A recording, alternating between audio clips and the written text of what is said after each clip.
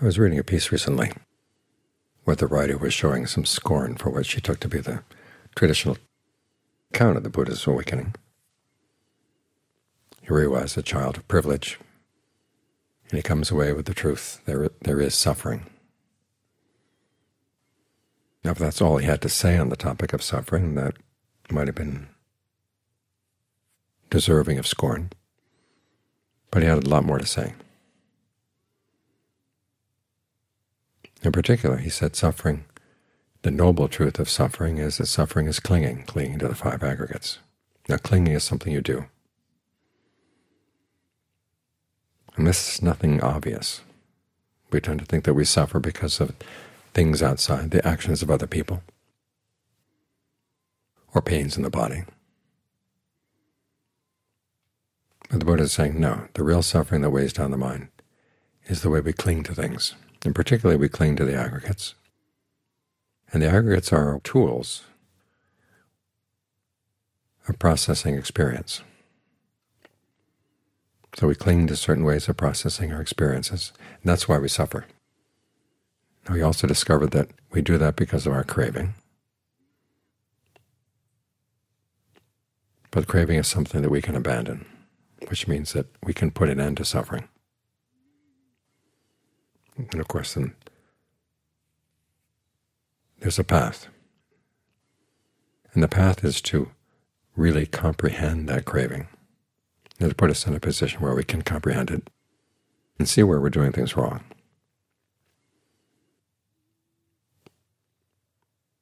So the whole practice is reflecting on yourself, reflecting on your actions.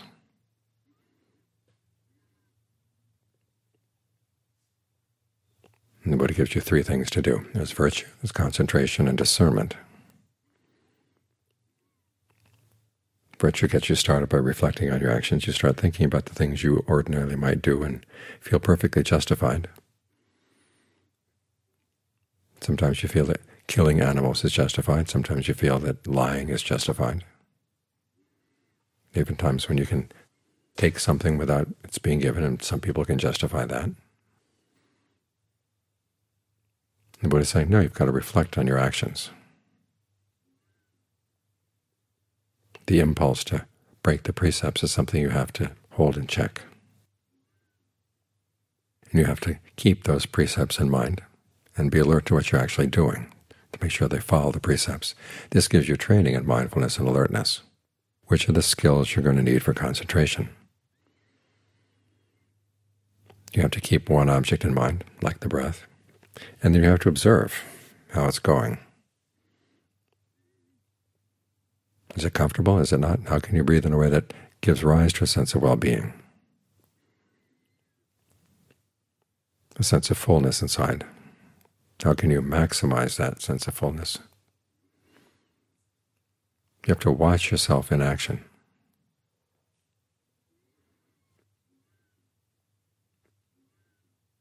Remember the Buddha's analogy when he first taught Rahula. The first image he gave him was of a mirror. You look into your actions as a mirror to reflect on the purity of your mind. And so in the same way, virtue is a mirror, concentration is a mirror, and ultimately, of course, discernment is a mirror. It teaches you how to relate to your thoughts, both thoughts that occur in the context of the concentration and thoughts that occur outside. You want to be able to step back, not get taken up by what you think is true, but simply to see when you say something is true. How is the mind reacting to it? What is the mind's intention behind that claim of truth? And what holds on to that particular truth, what does it do to the mind? What does it inspire you to do? So you have to learn how to be reflective. Otherwise, the insights that come during concentration can lead you astray. I know several of Ajahn Fuang's students who tended to get psychic abilities while they were meditating. And they didn't reflect. They just believed everything that came in. It's like believing everything that comes in on your TV. And they didn't reflect. I know one case where this one woman was convinced that one of the monks at the monastery was having an affair. And every time she claimed to have seen him with this other person, with this nun actually, there were lots of witnesses that no, the nun wasn't there. Or if the nun was there, he wasn't there. That she would not be swayed from her conviction that there was something going on and that she had actually seen these things. That's a case of not being reflective at all. Because she basically wanted to get rid of the monk. This is what it came down to.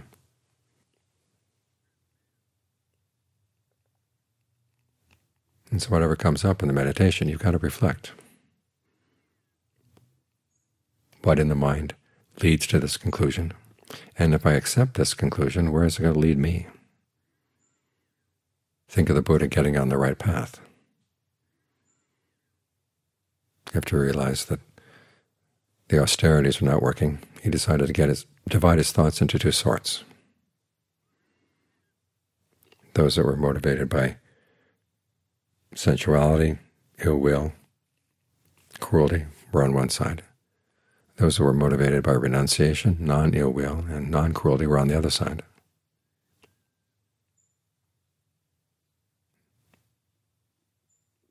And so again, he was looking at what motivated the thought. And the reason the motivation was important was because that was going to bend the mind, as he said, to do certain things.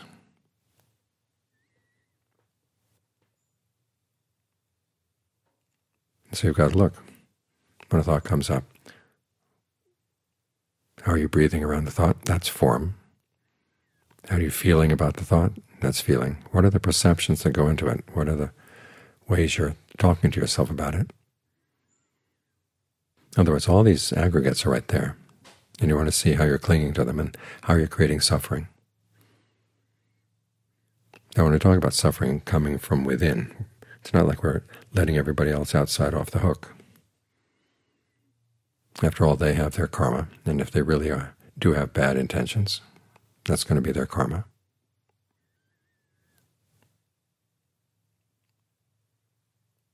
But our purpose here is not to settle affairs outside. It's to look at how we're weighing our own minds down, because that's the only way out. Otherwise we stay entangled in the affairs of the world, and those affairs have no end. Of course, we learn how to pull out, step back from our thoughts, step back from our convictions, and look at them, see where they're coming from, where are they going. There are certain things that you do hold on to as part of the path because they take you to a good place. But you have to sort them out. Which thoughts coming up in the mind are motivated by your defilements, which ones are motivated by lack of defilement. That's the work of discernment, to see which is which. So this requires a lot of us. I know all too many people who believe that whatever comes up in a meditative mind must be accepted, must be true. I know a lot of people who believe that whatever comes up in their mind is just totally motivated by defilement. Neither case is true. Lots of different things are going on in the mind. You have to learn how to sort things out as to what is skillful and what is not. This is the work of that factor of awakening called analysis of qualities.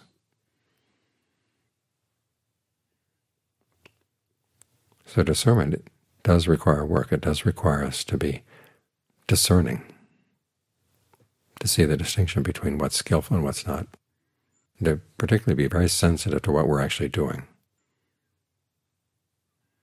This is why Kyanana would always say when an insight comes up in the meditation, always wait to see what happens right after the insight. What mental state follows on it. That's what the real insight's going to be. So you look at your thoughts, not so much in terms of their content. And for the time being, as you're meditating particularly, whether they're true or not, ask yourself, well, what do they do? How do they perform?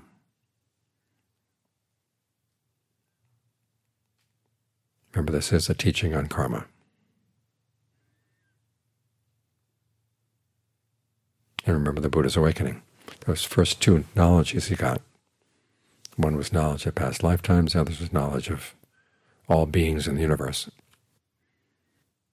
Those were not the complete awakening. The complete awakening is when he looked at his mind as it responded to those knowledges. What was going on in his mind?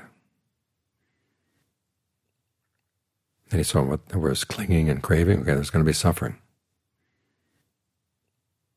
even around knowledge like that. So step back, look at the processes of the mind, because that's where the real issues are.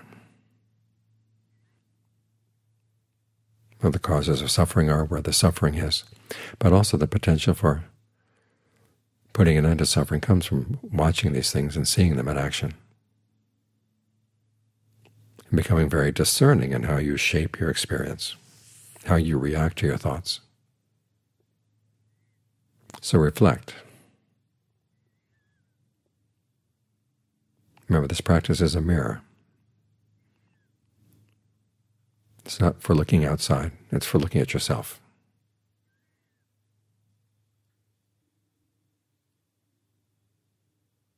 I'm trying to be very precise to figure out which things going on in the mind are part of the path and which things are off the path.